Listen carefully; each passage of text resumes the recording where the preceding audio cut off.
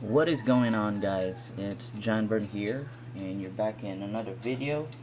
And today I'm just gonna share something I'm working on in this Acer laptop Swift 3 model SF31551G36XZ. So I'm working on upgrading the hard drive of this laptop, and moving forward we'll be using the solid state drive. And I come across with this problem where this laptop detects the hard drive, however it doesn't detect in the boot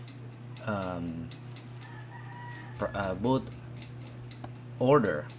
So here's how I fix the problem.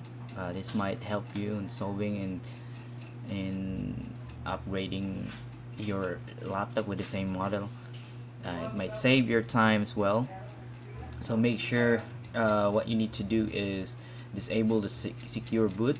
So to do that, go to the security tab of your BIOS and set a password. I use password number 1, and I turn off this change TMP to disabled.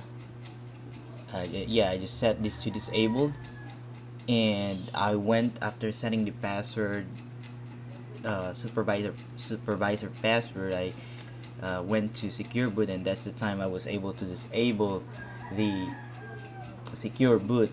And the SSD wasn't there before, so what I did is I attach the new SSD drives to my computer and went to device manager and deleted the volume and created a new partition for this new solid state drive.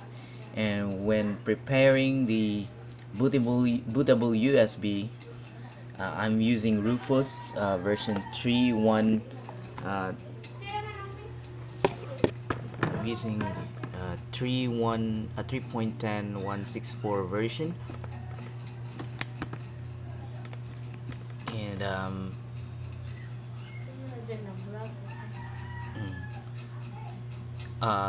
yeah, I'm using 8 gig USB drive.